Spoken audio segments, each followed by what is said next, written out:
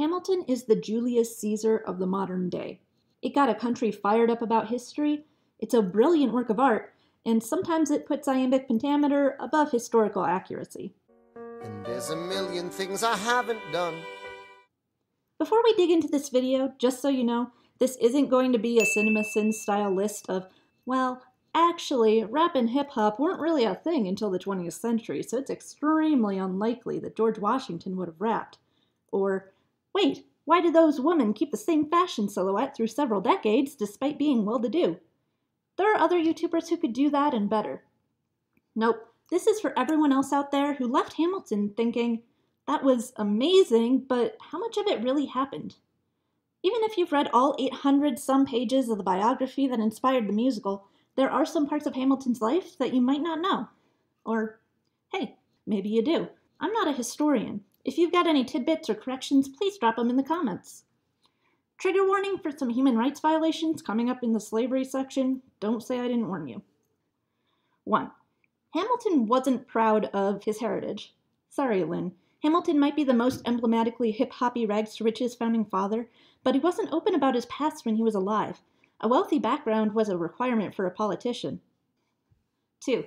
Heck, he was probably even lying about his age when he got to NYC in order to get into college. When he sailed into New York, he claimed to be 15, but may have been a couple years older. 3. Hamilton's mom wasn't exactly a lady of the night. She wasn't particularly monogamous, and the marriage laws at the time made her unable to divorce her first husband once they separated. This did, as the musical claims, make Alexander illegitimate. 4. You might have left the musical assuming that Hamilton was a single child with no parents. Not true. He grew up with a brother-in-law and had a living but estranged father, both of whom he tried to keep in contact with as an adult. 5. Based on the musical, Burr's life was over the moment he shot Hamilton. He's the one who survived, but he paid for it. Little did we know, Burr's life only got more exciting after Alexander's death. It's too much for me to include in this video. A vice president on the run from the law, corrupt land holdings, trial, war with Spain, Jefferson out for blood, taking over Mexico, scamming widows, going to court Alex Hamilton Jr., all this and more in the sequel musical, Hamilton Jr. Burr's Revenge. 6. Burr's own legacy child, Theodosia, was lost at sea, making her blown away by a storm just as Philip was blown away by a gun. Oof. 7. Haven't heard of Hercules Mulligan before the musical? There's a good reason.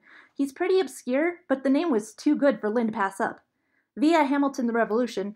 Listen, Mulligan didn't grow up to be a statesman like Lafayette or Hamilton, but his name is just the best rapper moniker I ever heard in my life, so he gets the most fun punchlines. 8. The American Revolution wasn't originally against King George. The colonies thought that George would be on their side against the discriminatory practices of Parliament.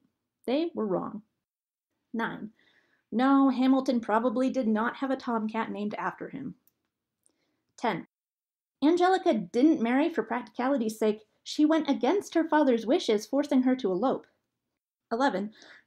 Angelica's father did have a son, named Philip. 12. The idea of Yorktown ending the war is a historical myth.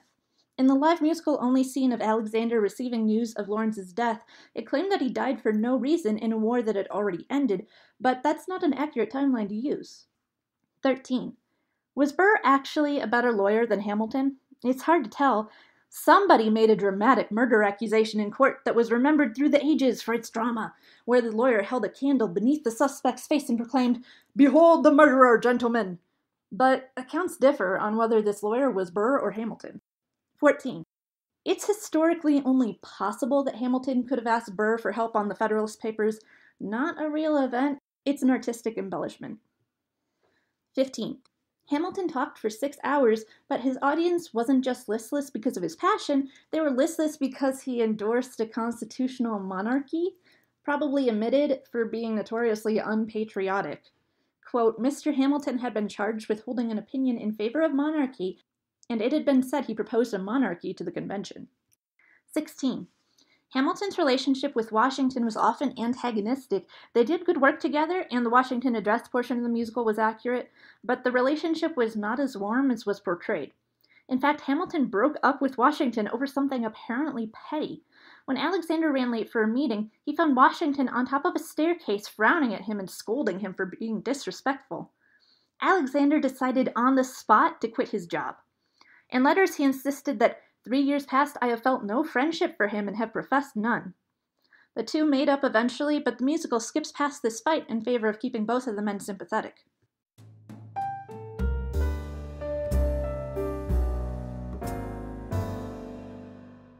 "17. Washington's not yet is justifying such an insidious attitude in American politics toward slavery. From Hamilton the Revolution, Washington, of course, owned hundreds of slaves and did not emancipate them until his death at the end of the century. 18. Speaking of glossing over racism, the Sally Hemings thing. Sally was a teenager and technically a free woman in France, but was manipulated into coming back to America. Her children by Jefferson were only freed after Jefferson's death, and Sally herself was never a free woman. The scandal of Jefferson's concubine made the headlines in 1802. Side note, if we're talking about Jefferson, we all know he bred slaves for profit, right? I had to get 546 pages into Thomas Jefferson, The Art of Power to find out.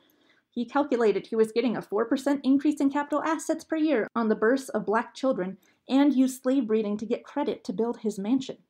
19. Are we still talking slavery? Hamilton was technically against slavery, but still took advantage of it due to his wife's place of privilege since the scholars were slaveholders. This is in contrast to John Adams' extreme human rights positions. 20. The Chernow biography does claim Lawrence and Hamilton as strong abolitionists, but their political stances tended to be based on property rights and practical considerations for padding out the army rather than a belief in equality. 21.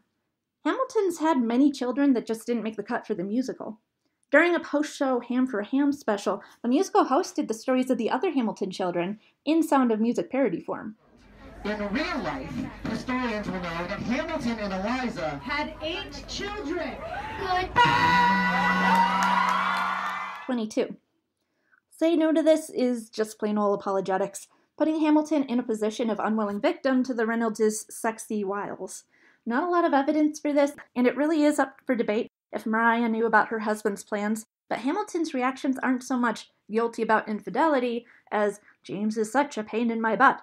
And for good reason for the latter, most of the Reynolds pamphlet is about James Reynolds' harassment of Hamilton. 23. One Last Time loses its context as a political job that encourages American isolationism. 24. We Know was not actually a dynamic trio of Jefferson, Madison, and Burr. Instead, the three characters were James Monroe, Abraham Venable, and Frederick Muhlenberg. It's not hard to see why Lynn wanted to change this for the sake of the narrative. 25. For this reason, Hamilton also challenged Monroe to a duel. Monroe chose Burr as his second, but no shots were actually fired. 26. Burr also challenged Angelica's husband to a duel. 27. The musical skips Philip's awkward, polite exchanges with George Eaker, as well as the first duel between Eaker and Philip's friend. No one was hurt in this duel, which was the norm. 28. Is there discourse about whether Hamilton really threw away his shot? Of course. He definitely claimed to have thrown the shot intentionally, but it may easily have been a misfire. According to Van Ness, as to the pretense that Hamilton did not intend to fire and that Burr knew it, it is more dishonorable to the deceased than the survivor. What do you think of the musical? Historical revisionism or teaching tool? Any corrections or quibbles? Please leave them in the comments below. Smell you later.